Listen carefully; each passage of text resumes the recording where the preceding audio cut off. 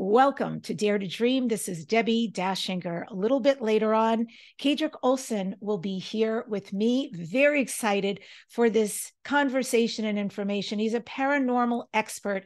He also works in something I haven't done in decades, but got very excited to find out about with runes, R-U-N-E-S, the divination tool. And also he's a renowned author, speaker, teacher with over 30 years of experience helping people with their spiritual concerns. The Dare to Dream show has been nominated for 2 People's Choice Podcast Awards, for a Webby Award, listed in the Whelp magazine currently as one of the top 20 best podcasts to listen to, and also recently won in Denver, Colorado, the Coalition of Visionary Resources Award for the best radio and podcast show. Thank you guys for helping me to get there. I've been doing this for 15 years, so it's always great to have you along for the ride. And this show is sponsored by Dr. Dane here and accessconsciousness.com. They do great energy work out into the world. You can join them at Dr. Dane here, HEER.com or accessconsciousness.com. I'm Debbi. I teach people how to write a page-turner book. I also have a company that takes that book and turns it into a guaranteed international best-selling book. And the third leg is I show you the ultimate visibility formula, how you can get booked on radio and podcasts and get massive results. And to that end, I am rolling out a challenge that I only did one other time.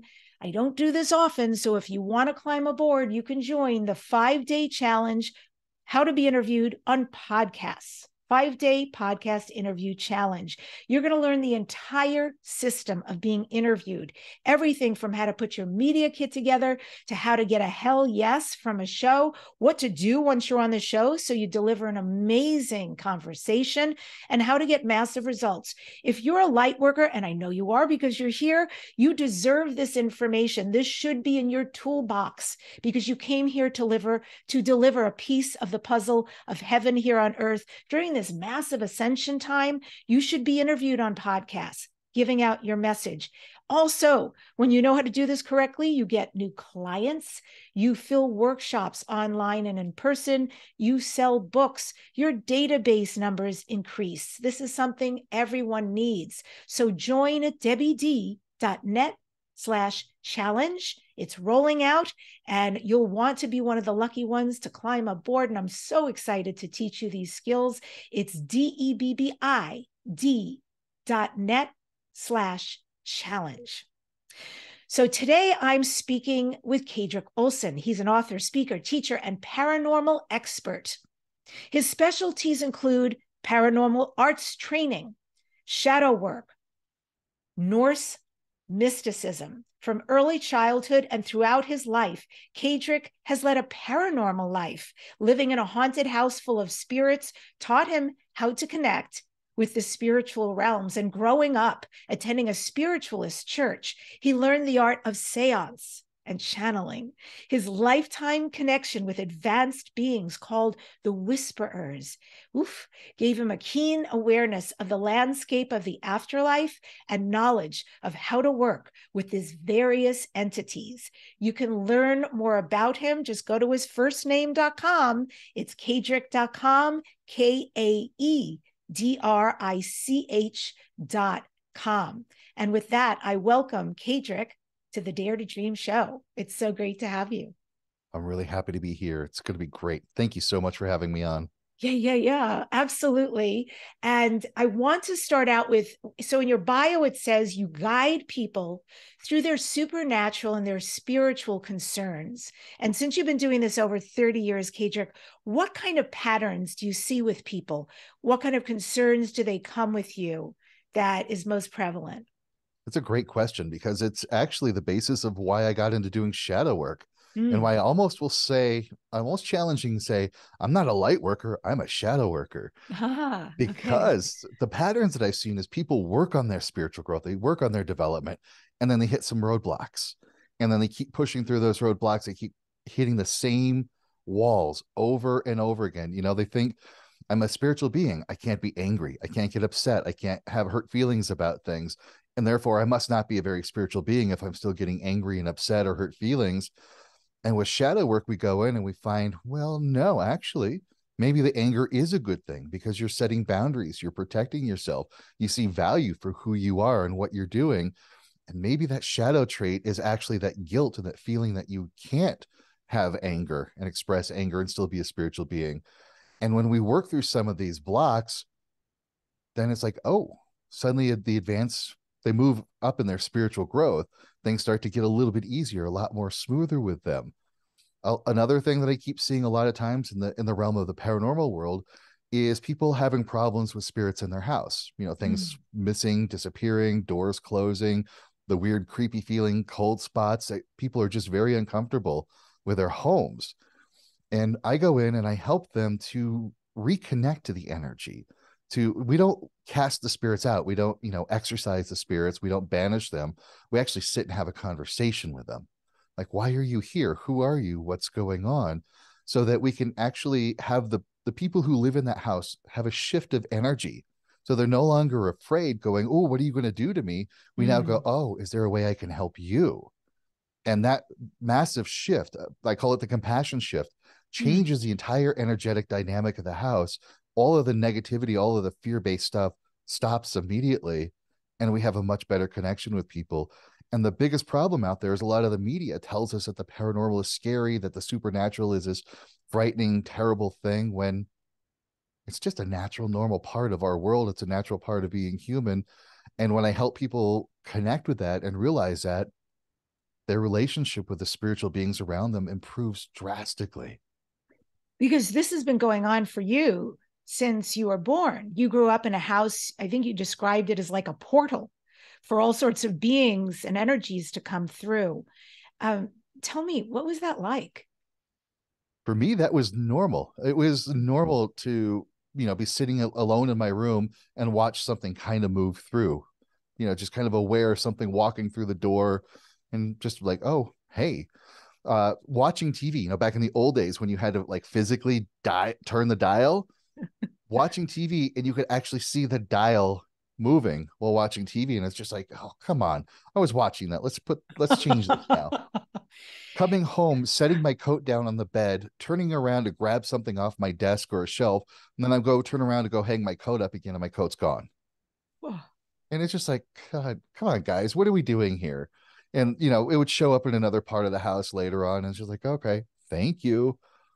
It was most challenging going to sleep though, because I Mm. was sleeping alone in the basement as a kid, Oh, and they were so active at night. I could feel them like playing with my hair, jostling the bed. I was super sensitive, so I could feel them in the room. For the first several years, I had to sleep with a TV on right next to the bed mm. because the electromagnetic distortion from the TV created a buffer space so that they couldn't mess with me. Interesting. But I started learning shielding techniques. I started learning how to shift energy. I learned how to set boundaries and say, it's cool that we talk. It's cool that we can communicate and connect, just not in my room when I'm sleeping. So I Mm. learned to set those boundaries and put up shields on the walls. And then I could finally sleep without having the TV on. And still to this day, at home, I have the boundaries, I have the energy set up, but still, just because it's energetic, we'll wake up in the middle of the night with some weird banging noise or some weird thing going on. And I'm like, oh, okay, it's time to do some clearing here, time to do some energy shifting, time to have a conversation with who's here and see what they need and what they want. And then it goes back to being quiet. We can get a good night's sleep again. So that was normal for me. And you told a story in one of your recent newsletters about seeing a fairy in, I believe it was in a bathroom. Will you tell that story? I was a really little kid. I think I was probably preschool age, really young. And I was taking a bath and I had gotten done with the bath and getting dressed. And I look up to the light, and the light over the bathroom is like a rectangle. It's like a rectangle shaped lampshade in front of the light bulbs. And as I looked up there, I'm seeing this little like elf like fairy like silhouette walking inside the light shade. And of course, that kind of freaked me out as a kid because I'm like, what am I doing? What is this all about? Now I grew up and I know, okay, that's just kind of like a nature spirit or a house spirit poking around and showing itself. I'm almost embarrassed now that I'm an adult to be kind of startled by it when I was a kid. But when I was a kid, I didn't quite know what I was seeing or what was going on. You can almost think of it the same equivalent as seeing a big bug that you have no idea what it is and you're a kid. It's going to be like, wow, what are you doing here? And then we get to be an adult and you're like, oh, that's a really cool bug. That's neat. Just that kind of a shift. Amazing stuff. I mean, you're so much stronger than me. I was also a very, very, very sensitive kid, but I think I shut a lot of this off when I was growing up. I was so scared as a kid. I remember at night, I saw things on the wall. I mean, oh man, I was so scared. And it culminated when I was 16. My brother was going to Berklee College of Music. We grew up in New York. I flew up there he was an older brother. I flew up there to hang out with him. And he was living in this house. And we had a great day. He showed me the room I was going to sleep in. I went to bed. And I woke up at 16 years old and I knew there was a man in that room with me and I freaked. And I remember turning around and like, you know how they do, you pray really fast. Please, please, please, please, please. If you hear me, please, please, please. Like I was just praying to God. And then at some point it dissipated. I slept. And in the morning I woke up and I told Dave and he said, oh yeah, that's the judge. And I was like, what? And he said, yeah, there was a judge who lived in this house and he died here. And we hear weird things and you slept in his room. And I'm like, David, really? Like, let me know ahead of time or put me somewhere else. But I think I went click, throw away that key. Because, yeah, I think had a little bit of fringe paranormal, but it was too much for me. And I had no one to guide me through that. So exactly. I think it's amazing that you can help people even connect, like take the terror out of it, but instead have this connection that, I mean, so many people who are watching us right now are here because they want to be of service, right? And that's what you're doing. Absolutely. And your story is very, very common because as we're kids, little kids, all of us are tuned in, all of us are open and aware. But as the years progress, we have to tune it out. We have to like lock it up, put it aside because our parents are not doing this. Our peers are not talking about it. I often say probably the worst thing to happen with a paranormal experience is not the experience itself. It's trying to find someone to talk to about it and to make sense out of it without getting the weird lashback from people. And so what you described is so common. People will have this kind of startling paranormal experience that freaks them out a little bit. They're like, oh no, what do I do? Where do I go? Who do I talk to about this? And there's not a lot of resources for that, unfortunately. And I will say that what you experienced is a completely perfectly natural part of our world. It's just because so much of us has tuned it out, so much of us have pushed it away and not aware of it, or we have really strong misconceptions about it that unfortunately perpetuates a lot of that fear cycle. So when we see something like that, we don't know what to do. We don't know what it is. We don't know if it's going to hurt us. We don't know how to react. And that has become a big part of my mission is to teach people that this is a natural part of our world. This is a normal thing. And here's what you do when you encounter a situation like that so that you can have the best effort completely with it. And by the way, you did partially some really good things with that. Some of the things I recommend, doing that prayer, getting into a higher mind state, holding your boundaries and saying, no, no, no, no, this is my space right now. And that helps to dissipate the potential problem. So you did great with that. Oh, thank you. Thank you.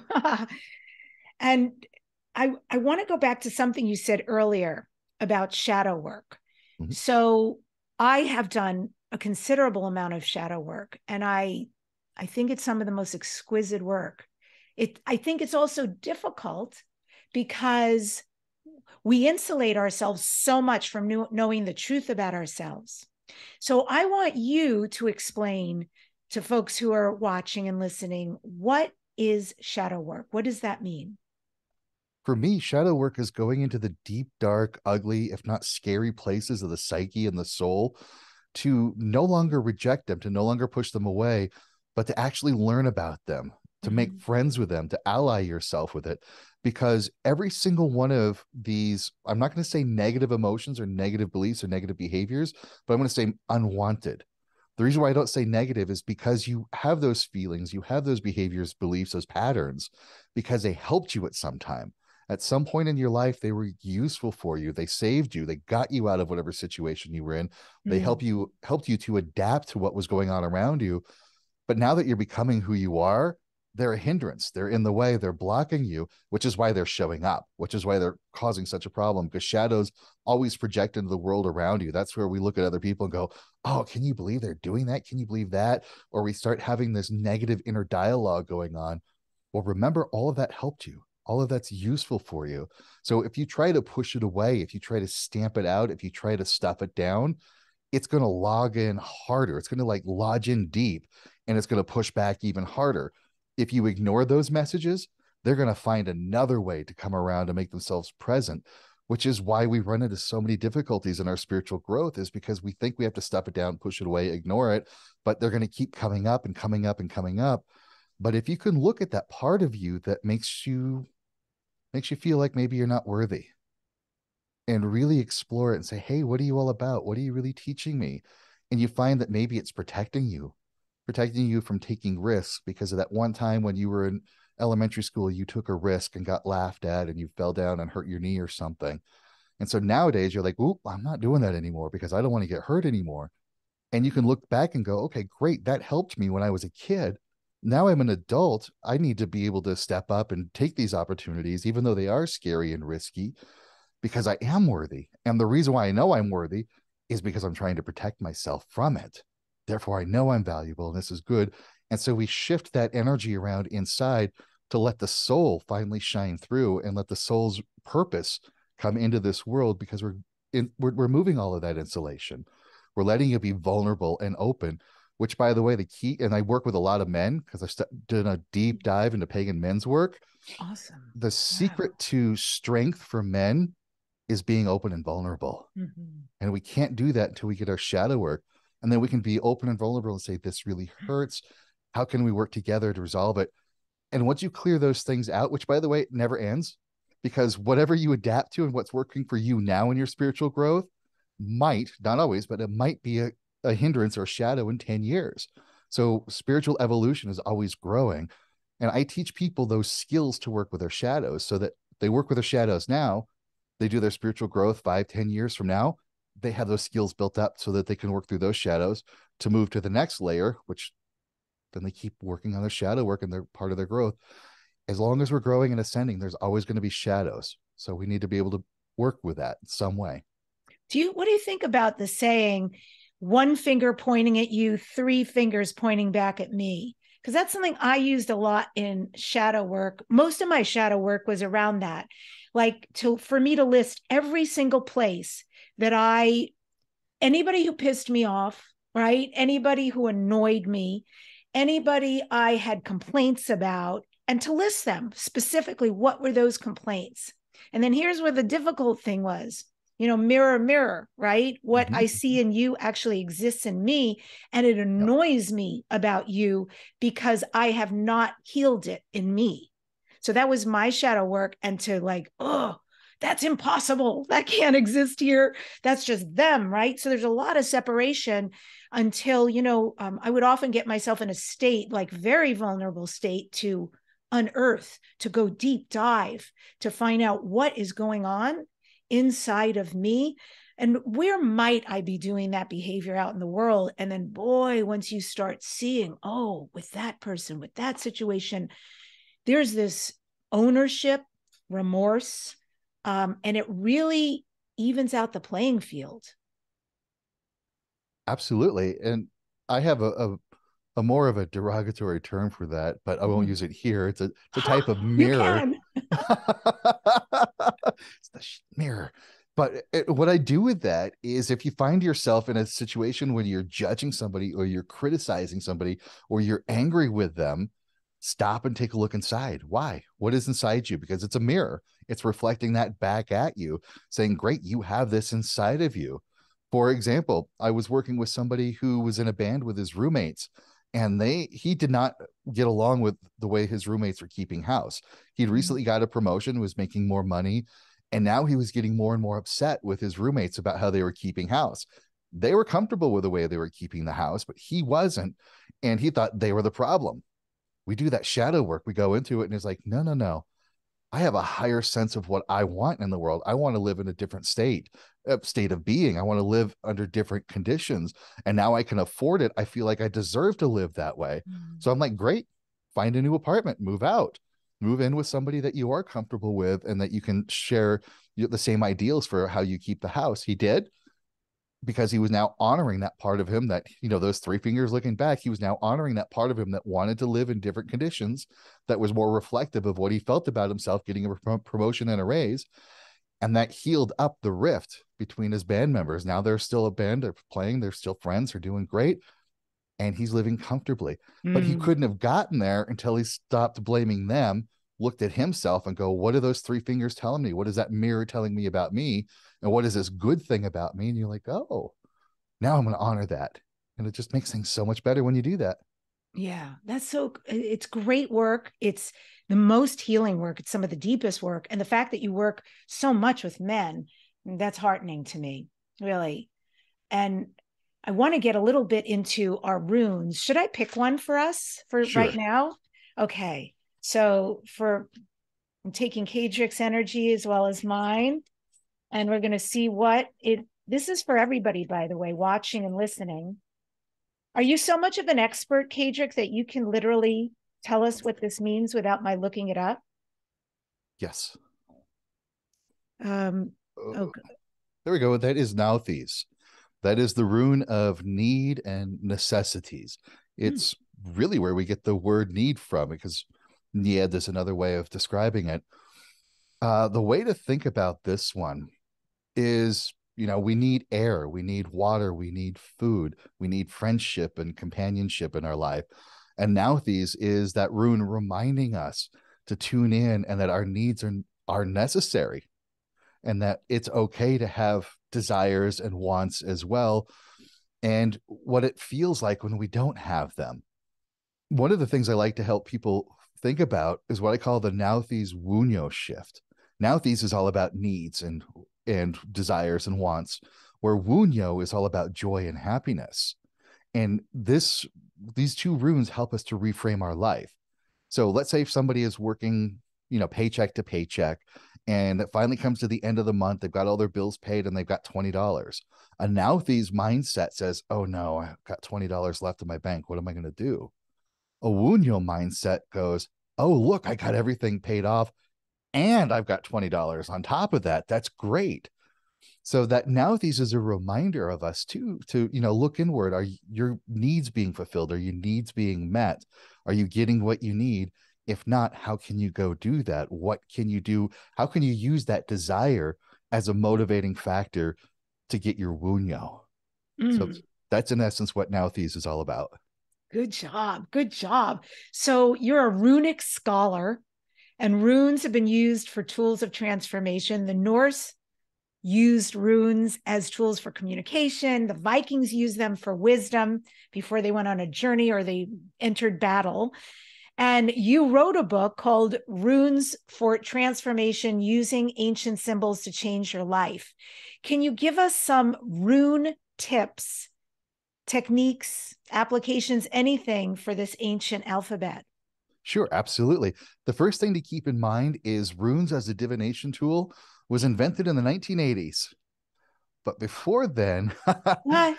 in the old Norse times, runes were actually tools of transformation. They saw runes as these like subtle energies that flowed throughout all of the universe and through our minds and throughout our existence. And that's actually in the Old Norse poetry. We don't have to go to do much detail about that, but they knew that when they sang the runes, this is the traditional way to work with runes, is singing with intention. This is like exactly like the work of Jonathan Goldman, yeah, about with his sound healing, that the runes provide us the intention and the sound to sing.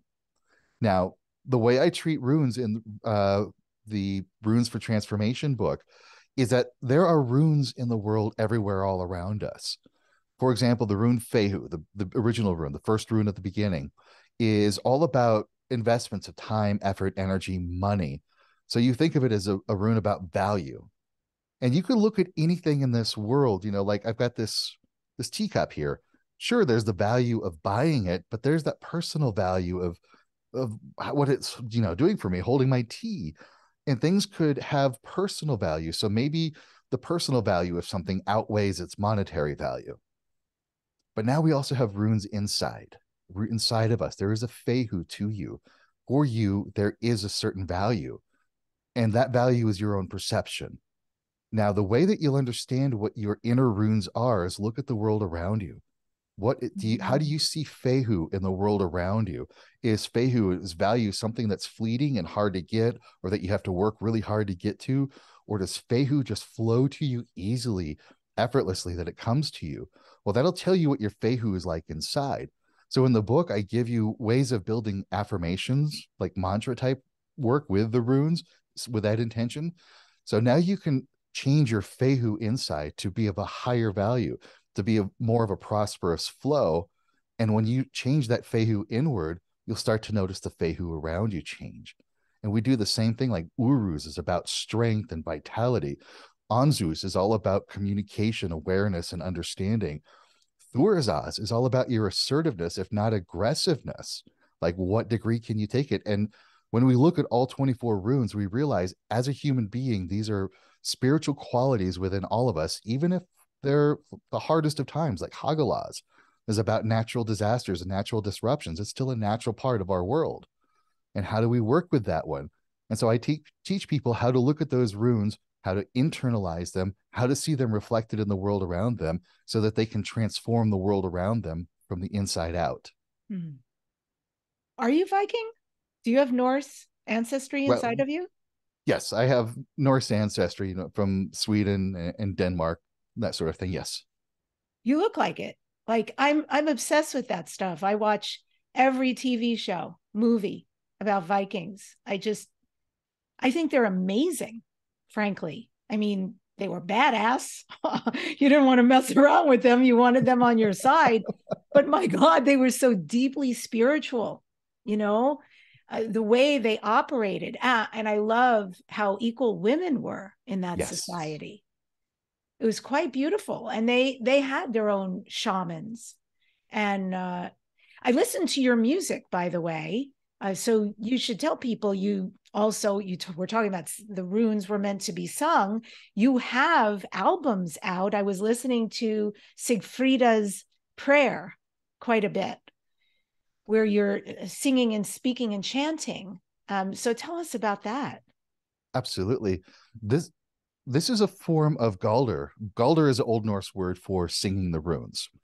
And we don't know how the Old Norse really did it. That just never got documented. There's not an unbroken chain of one person teaching it to the next. We can guess at how Galdr was done. We can guess at it. We can put it together.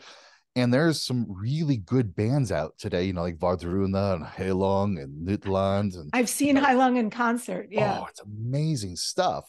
Yeah. Well, my take on it is that there are 7 vowel runes, what we consider vowels, 7 of those in Old Norse in the runes. And I put them along the length of the spine. They match where the chakra points are. That wasn't intentional. They just do. And then I also attributed each one of those 7 vowels to a note on the diatonic scale, major, minor, whatever. It's the 7 notes of the scale for the whole octave. Knowing that these are vowels, knowing that these are now musical notes, I can take Old Norse prayers, I can take runic inscriptions, such as Lauka's Alu, which is an ancient healing formula, and I can create music out of that, because now I know what notes correspond to that one. And not only was I one of those paranormal kids, grew up paranormal, but I was one of those kids that read music before words. I was in piano lessons at a young age as well. And so this runic music that I call Galdrcraft, the power of rune song is basically what Galdrcraft means. I'm pairing what I know about hypnosis, magic, runes, and music all together to create runic music. And that album that you're referring to is all like a ritual setting. So it teaches you how to set sacred space, how to call in the higher level beings into the work that you want to do. And then maybe you want to do some healing magic. There's a song for healing magic. Maybe you want to do some prosperity work. There's a song for prosperity work. So, and then there's a song there called Elilif Solu, which is all about closing that ritual so that you were absorbing that higher energy and moving into a higher state of being. Because Elilif Solu basically means soul magic for eternal life. And so it's this whole album was designed as a ritual under that principle of modern Galder work that I've invented. Where can people get the music? If you go to my website, kaedrich.com, and you click on the runes tab, you can scroll down and it'll take you to the Galdercraft page where you can download the rune music. Easy. I like it. Thank Yeah, you. it's worth it. Yeah, I listened to a couple of them that you had available for us to hear, and I was really entranced. I'd be interested in hearing some of the other ones you're talking about, the magic and the prosperity, and sounds delicious. And that's all on Soul Music, the album? It's all on Soul Magic. Yep. Soul Magic. Okay. Yep. Beautiful. Wow.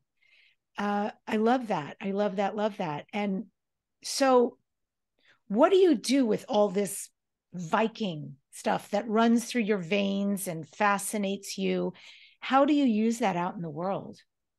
That's a very important question, because when we talk about those advanced beings I've worked with, the Whisperers, for my entire life, there were quite a few years when we had some knockdown, drag out fights about the stuff they were giving me, because I basically was throwing it back at them saying, this is useless. This is nonsense. Because who's going to use this? You can't take it out into the world and make something with it. And they're like, okay, fine. So we came to an agreement that all of the information I get from them now has to have a practical benefit. It can't be like this nice, happy, great thing just to know and have it that you can just tuck away and pull it out for trivia. You've got to be able to use it. And the way I look at the old Norse culture is their spirituality was infused throughout their daily life. They literally coexisted with the Hulderfolk, the fairy folk, the people of the land. They literally coexisted with their ancestors. They knew they existed in a paranormal world. They knew they were spiritual beings, and so that was incorporated as a big part of their world. And unfortunately, a lot of times today we separate our spiritual from the day-to-day stuff. So when I have somebody come to me that says, oh, Odin is my patron, or Freya is my patron, or Thor is my patron, and I'm like, great, how do you honor them? And I hear, well, I've got a statue of them on my altar at home, and I'll raise a horn to them and I'll leave them offerings. And I'm like, great, what else are you doing? And they're like, what do you mean, what else? And then I'll talk about what I consider sacred actions. Like if you're working with Odin, a sacred action to Odin is about teaching and leading and guiding and helping people, also learning. A sacred action to Thor is making sure your home is safe and protected. A sacred action to Freya is making the world a more beautiful place and recognizing the beauty that's everywhere, sharing the love and connection and prosperity.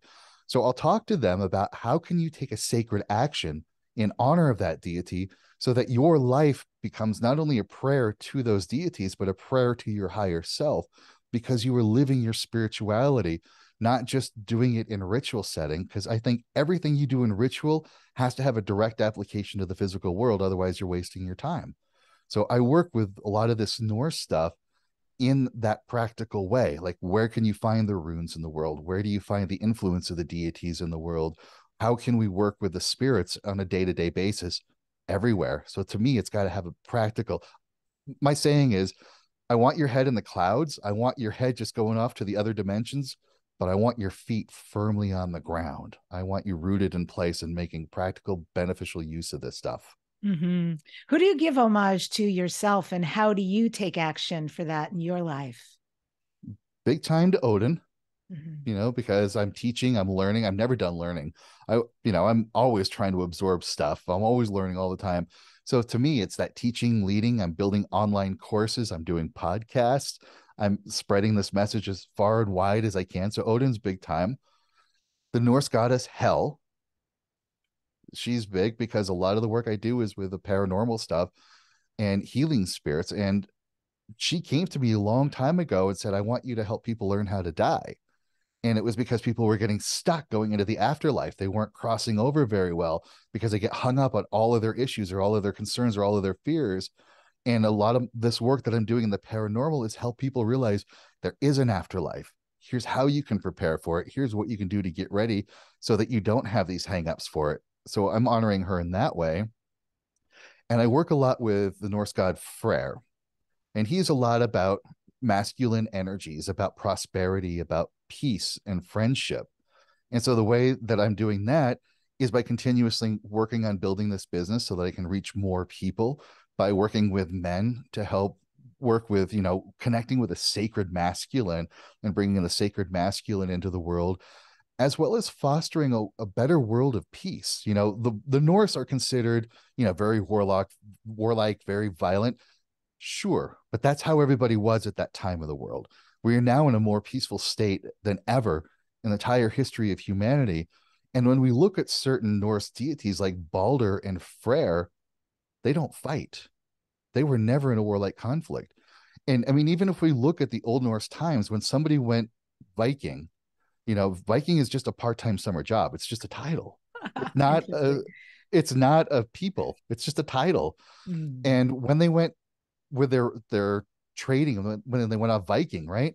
They just did it to make enough money to come back and be a farmer. Mm. They wanted to provide for their family. And that's Freyr's work as well, is that farming and that agriculture, that prosperity and home and family and peace. Mm. What do the Vikings believe about the nature of the universe? They had a very interesting, complex cosmology.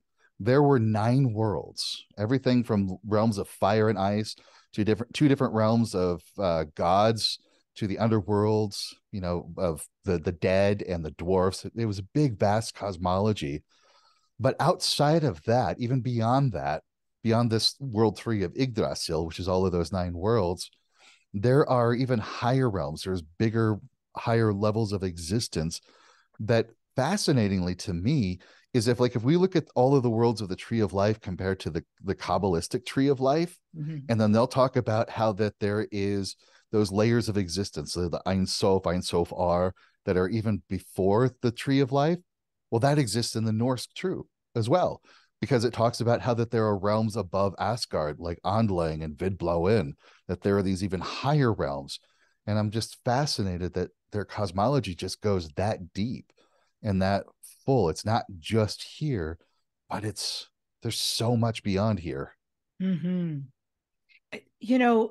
You're talking about their spirituality, and I know that I may not say this right at all, but there's Norse magic. Is Sior how you say it? Seither. Seither? Seither. Yep. Oof. Okay, so Old Norse Seither. Yes. So this is a type of magic that was practiced in Norse society, late Scandinavian Iron Age. And Sidor, I'm going to want to say it as much as possible without making it Spanish. Sidor it's believed to be a magic that's related to the telling, the shaping of the future. What do you know about this magic? Yep. Seither is a lot like shamanism, where you go into an altered state of consciousness. Usually the Seithkona, the Seither woman, would be sitting on which I love. A chair that's up high. I don't want to use the word high chair, but that's kind of what it is. It was a raised platform. And she would go deep into her trance with music, special songs called Vardlocker, to take her into this deep trance. And then she would be able to speak of the future. It's called spow, to be able to Because Seither, doesn't that mean seer? Essentially, is it seer? It's really closely related to seething. Like when we get, so much energy, so much emotion that we're seething. And so that is kind of what they would be doing. They would almost be like, really get into that ecstatic state when they were doing it. So it seemed like they were seething. And that would be a lot about how their trance came through. Uh-oh. I'm with you. 100%. Okay, great. No problem. Sorry about that. But yeah, they would basically go into an altered state. Spau is one form of it. They would also do Hamaramer, shape shifting. They could go in and do soul retrieval. There's even Norse stories about Seith Kona doing soul retrieval. And they would also offer blessings of the deities and other spirits and ancestral people to all of these places. So Seither was multifaceted. They could do a lot of things, not just prophecy, but lots of stuff. It's interesting when you say that it's inception of shamanism. Shamanism also coming from Siberia originally. Boy, that word just eluded me for a second. And I bring that up because when I was listening to your music and your voice, it had a quality of Tuvan to it. And you know what that is, right? Yes, the Tuvan? throat singing. Exactly. And although you were not doing the throat singing, because I'm very familiar with it, you had that almost guttural, that very low chanting that you were doing. And so it's interesting tying all of these pieces together. And so the women would go into this state and they would be able to shamanistically foretell. And how often did the people, the tribes people, I guess you could call them, how much did they depend on these seethers? At least seasonally. There are tales of women that would travel from village to village at certain times of the year so that they could bring their prophecies and their blessings to these villages. Some of the villages would have had a resident, say the Kona or Galdramather, which is the man who works with runes as a Galdramather. They could have been resident ones there, but sometimes it was pretty regularly. Sometimes it was just seasonally. There's no consistent stories about how often. And your Odin is connected, right, to the magic because he's the god of wisdom, divination, magic, death, war, poetry, etc. So he's very much in there. Indeed, Odin not only is one of his names is Galdra Father, the father of rune magic, but also he asked Freya, Lady Freya, to teach him how to do Seidr because she's the great teacher of Seidr. So Odin knows Seidr magic and Galdr magic. He's affluent in both of them. He's affluent. Oh my gosh. Yes, that's the right word. Not just fluent, but affluent in both of them. That's beautiful. And Viking healers, I believe they were called, and I want to say it properly because it's VOL, Volva. Is that the right way to Vulva. say it? Say it? Yeah, vulva. Volva. Mm-hmm. So they were like the spiritual leaders, the healers in the Nordic society. Can you talk about the Volvas? The vulva and the Seidkona are basically almost the same kind of thing. They're just Hmm. different words for the same, but the vulva that we see, for example, in the Poetic Edda, which is the Poetic Edda is a great resource for Norse mythos. And the very first poem is called the Voluspau, which means the oracle of the vulva, Spau being prophecy. And Odin basically commits a form of necromancy to raise the vulva from her grave so Whoa. that she can tell him things that have happened in the past, things that are happening right now, and things that are going to go on to the future, all the way up to Ragnarok, the end of the world. Yep.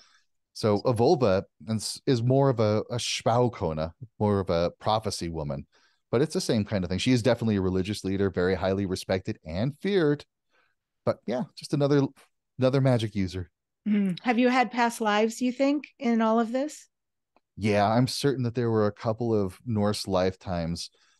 Definitely one that was a little bit more violent and brutal, but it was needed for my spiritual growth in this time period. Mm. And there was definitely one that was more mystical, more magical, that felt like it was a lot longer of a lifetime where I did a lot more work in there. So I know there's at least two.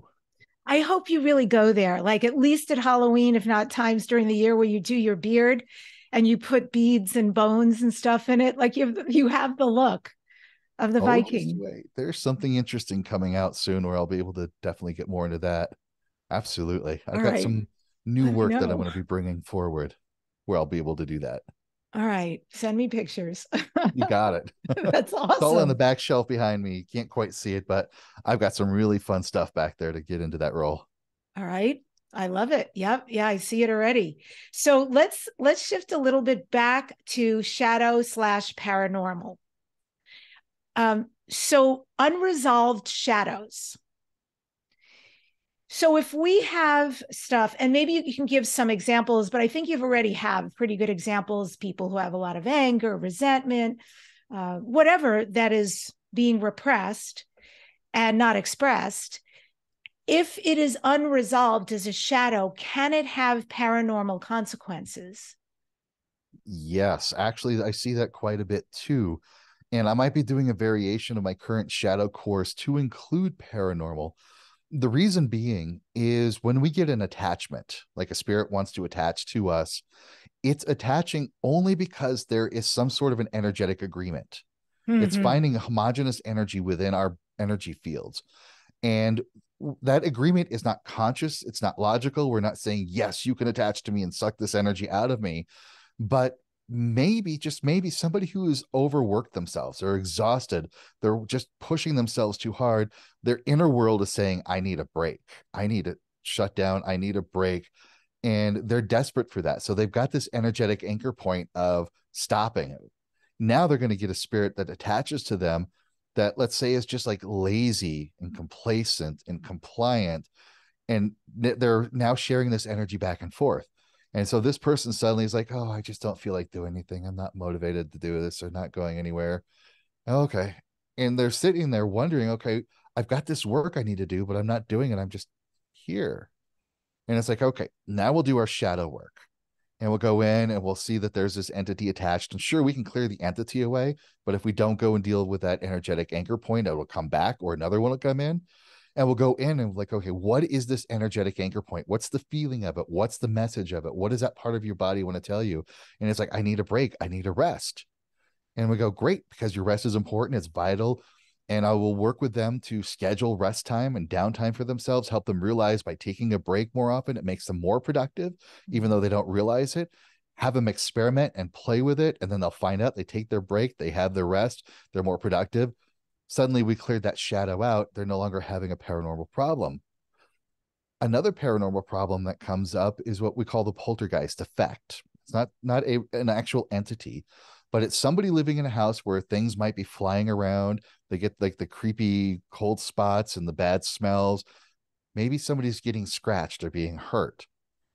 Now, we'll find the poltergeist effect usually happens from adolescence. And statistically speaking, adolescent women, adolescent girls, the reason being is they're open, they're aware. They might be perceiving a spirit in the house. They might have some emotional needs that aren't getting met. And mom and dad will be going, no, just shut up, go to your room. I don't want to hear about this. Just stop it. I don't want to hear this. They can't express their emotion. They're not getting the freedom to express their emotion. And I have seen this with adults. I've actually seen grown adults who were, very scientific minded, very science, but yet they're seeing something paranormal in the house and they're going, no, that's not real. It's not happening. They're suppressing that fear. They're pushing it down. And now they're having paranormal problems, poltergeist effect. So we'll go in, we'll find out what the emotions aren't, that why they're not being expressing their emotion, what those emotions are, find a healthy way to express those emotions, find a healthy way to talk about it, release it, let those things out, feel comfortable and safe doing that. And all of that poltergeist effect just disappears instantly because it doesn't need to find an outlet anymore. It now has a healthy outlet for it. Isn't that also true that there can be attachments, entities, things that come into the house or a being?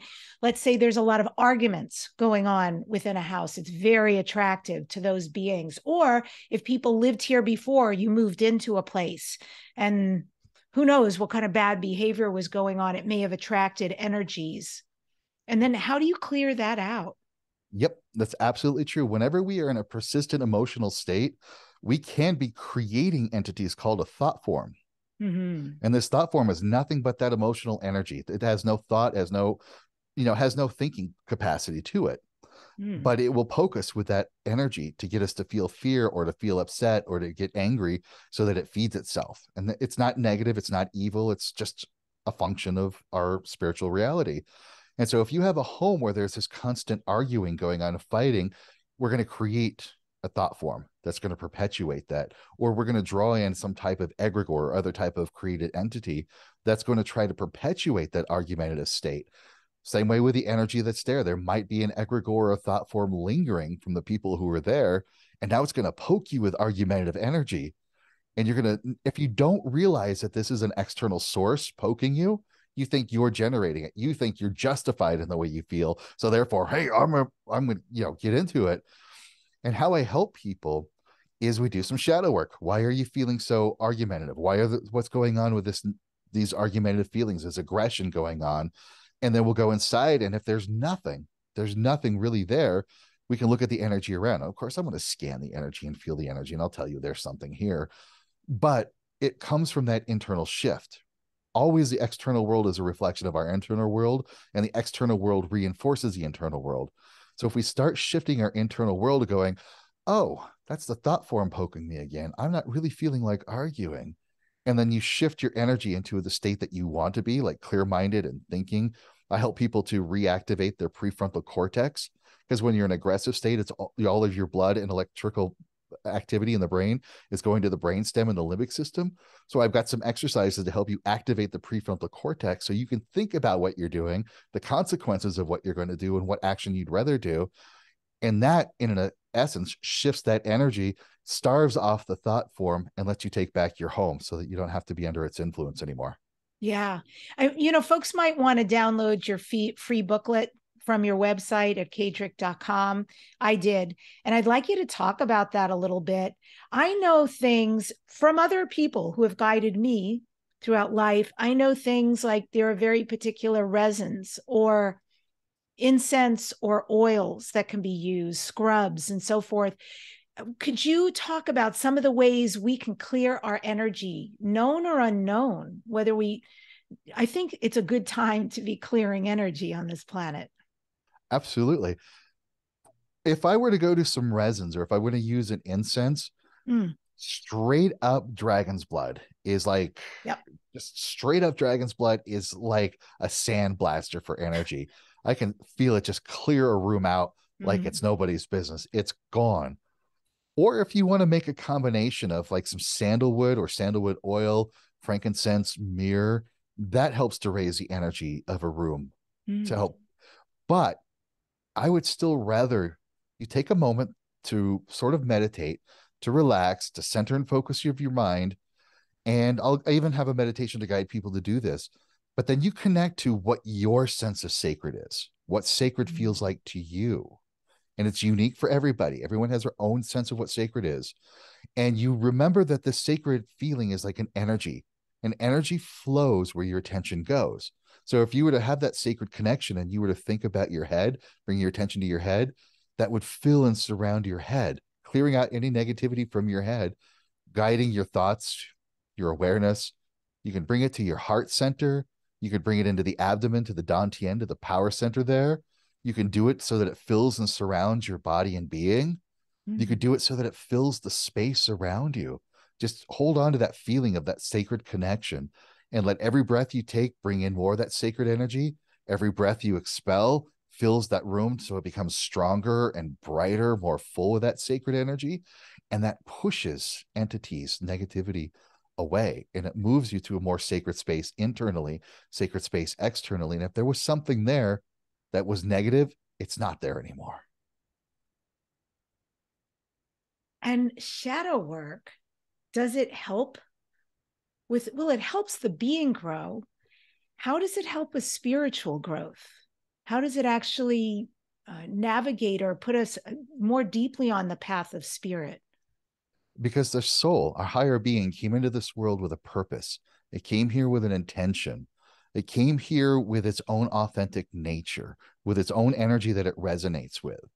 But the family, the communities, the societies that we grew up in, we had to adapt to fit into those. And a lot of times, for a lot of people, those societies and those communities are not conducive to who we are at the authentic level.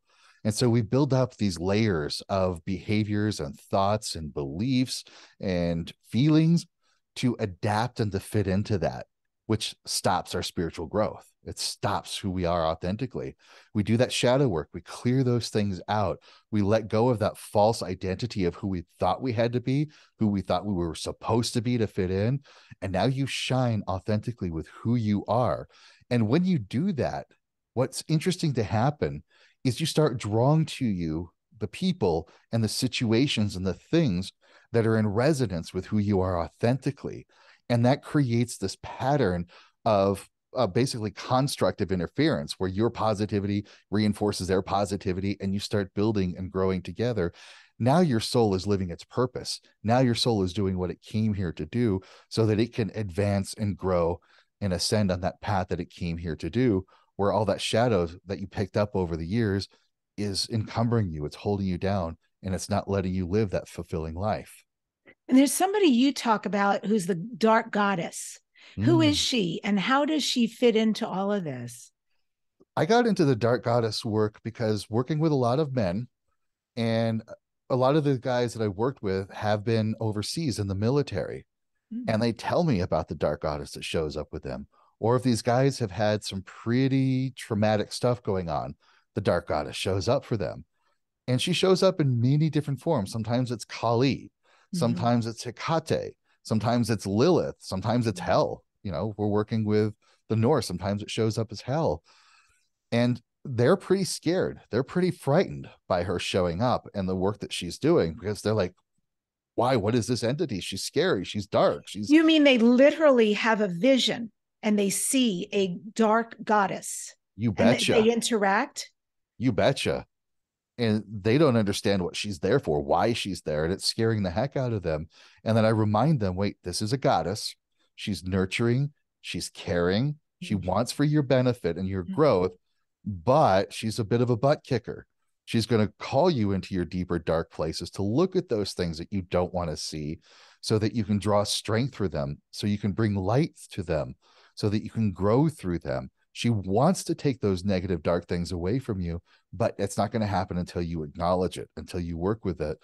And so I will guide people to work with a dark goddess. And sometimes it's women, but I have to admit it's overwhelmingly been men who are working with this dark goddess. So I've been really working more and more and incorporating her work into a lot of the practices we're doing with the shadow stuff, because she's just so beneficial in all of her faces, so many ways. And so these men that you work with, and they confess this to you, you help them make peace and connection with her Absolutely. and get to the bottom of what this message is, so it can be resolved.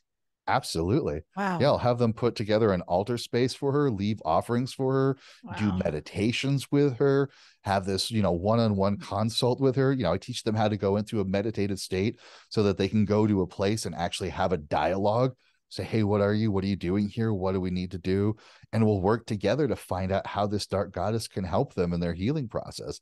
And she's phenomenal about it. But mind you, she's a butt kicker. She's scary when she does it, but it's amazing work that needs to happen.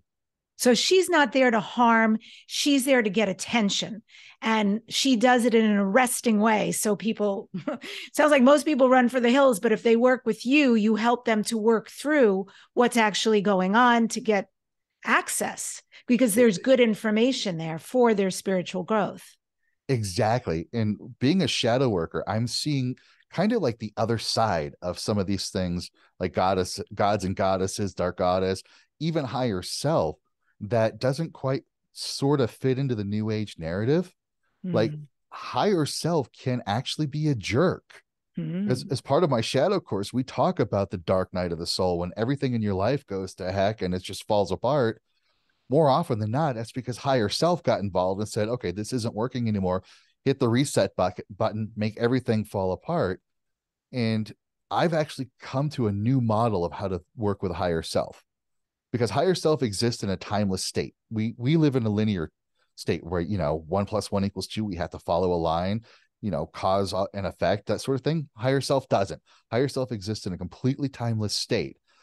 But there are times when we're on a roller coaster and we're coming up on that first big hill, the big scary hill, right?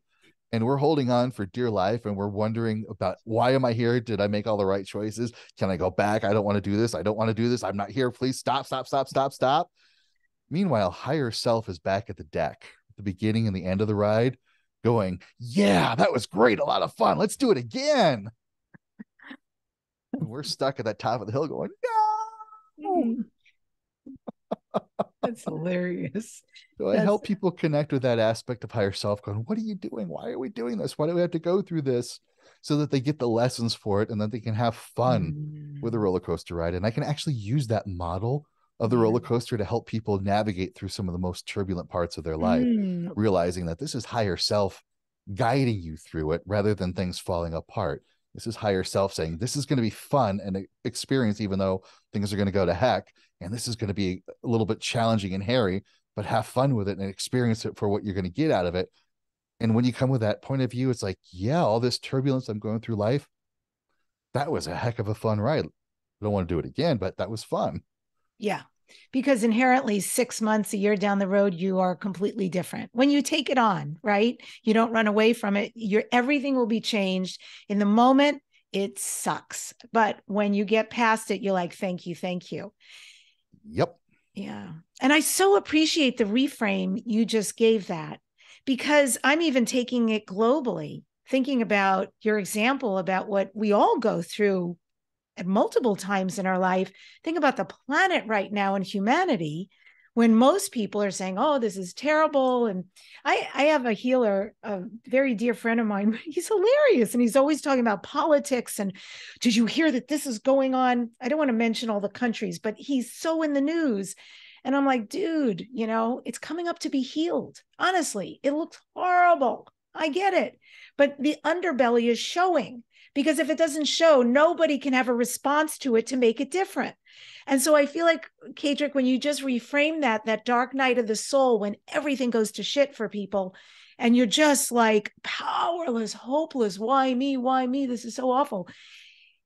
But, you pick up, you work with people like you get to the other side, your Humpty Dumpty gets put back together again, and you're better than ever. You learned what you needed to learn, became who you needed to become. And I feel like that is such an amazing message that you're giving for the planet right now, that it is a dark night of the soul in some aspects, right? For what's coming up. It's Absolutely. okay.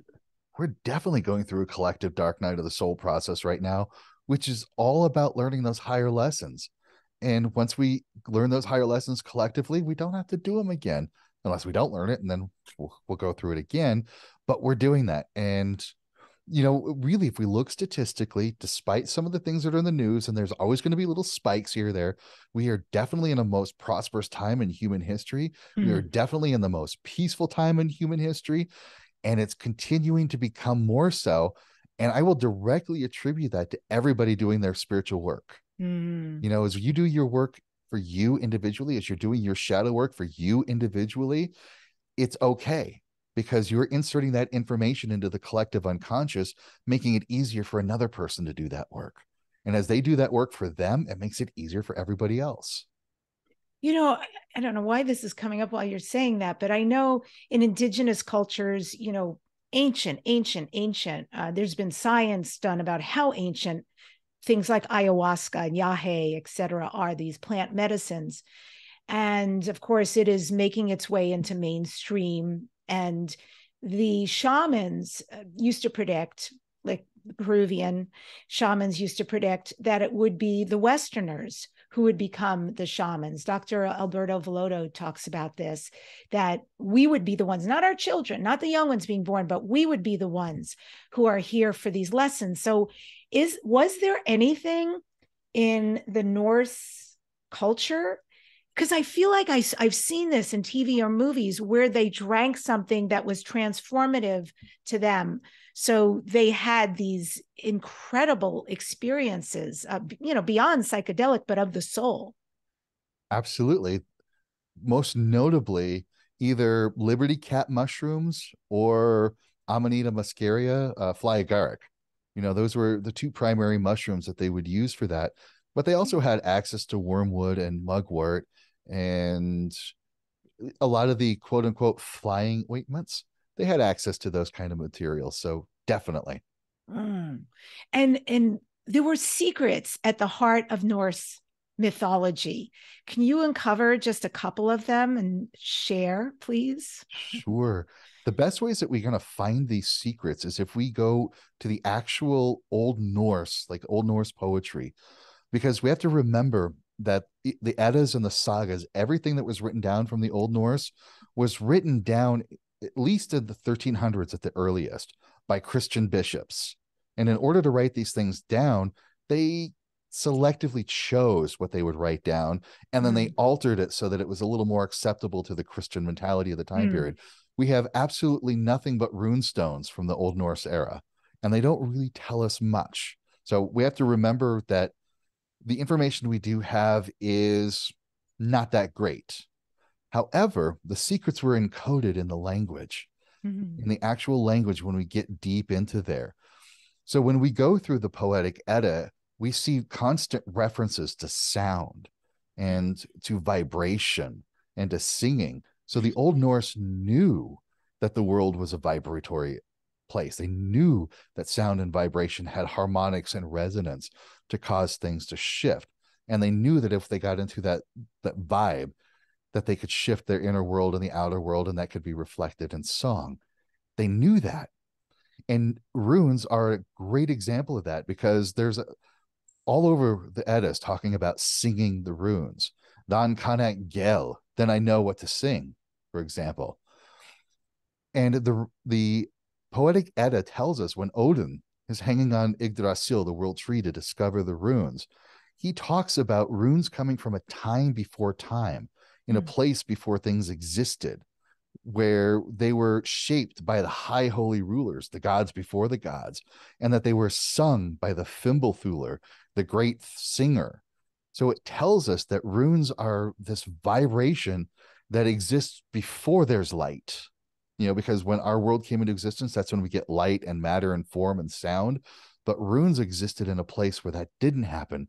So it still tells us that consciousness is a vibration of sorts, of a vibratory essence, and that their whole, not at the overt level, not at the day-to-day level, but those people who knew the secrets knew that consciousness was that vibratory connection to the world around us. And so those are some of the deeper secrets that come out of the lore that we can only find through careful translation with a mystical mindset.